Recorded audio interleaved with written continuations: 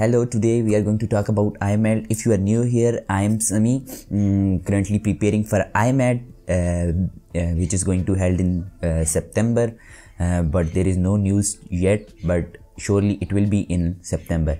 So I am not going to talk about general structure and format of IMAT, grading or scoring, but you can surely, if you want to read or check out that stuff, link will be in video description. You should surely check out that. But in this particular video we are going to discuss which books and resources you should follow and how you should study for your IMAT. So this video is completely based on my own research and facts and truths that I have gathered from different articles and different videos on YouTube. So I want to explain in this video. I haven't given IMAT yet. I have already explained, so you should not be in any the confusion. Okay, when it comes to books, from which books you should study, the first of all which I should recommend you to study is follow your own books that you have studied in 11th and 12th for chemistry and physics and biology. If you have gained mastery on them, then it will be easy for you to study European books like A Level or Pearson. Two books are recommended if you want to study and lot of stuff that covers IMAT are A Level or Pearson. You can check out only one. But first of all, you should be studying from your own previous books, because if your concepts are clear, then there is no difficulty for you to be studying from A Level or Pearson. So for chemistry, physics and biology, you should check out, you should study from Pearson or A Level.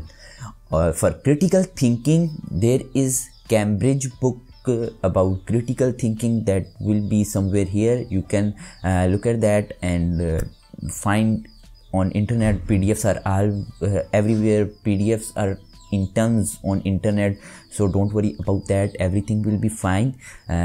Just look at 3 books about chemistry, biology and physics from A Level or Pearson, and about critical thinking from Cambridge, that I don't know model or year, that will be displaying here. Okay, but when it comes to general knowledge, there is no as such book or material that is covering general knowledge for IMAT. But what you can do is just forget that stuff for in beginning. Just focus on chemistry and biology or critical thinking. So general knowledge is like, it is general.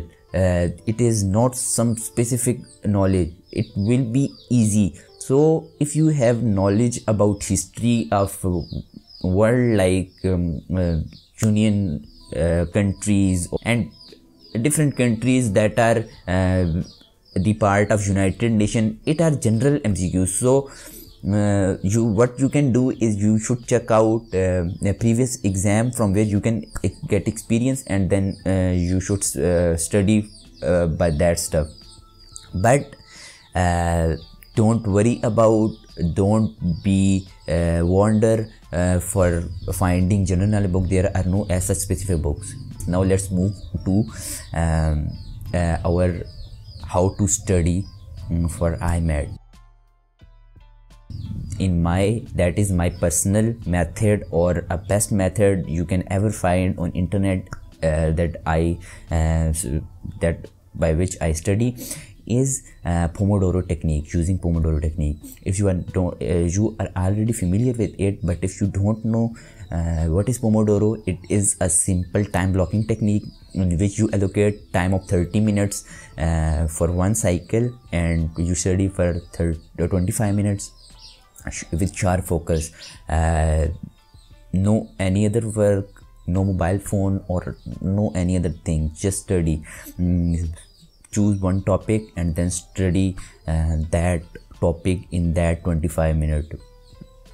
So after 25 minutes, you can use timer for that. After 25 minutes, take break for 5 minutes, and then other cycle will begin. That will be counting for second cycle, and it will be same, but after that the break will be extend. Like you can take break of 15 minutes, and in that time you surely play or do any valuable stuff like that make you relax.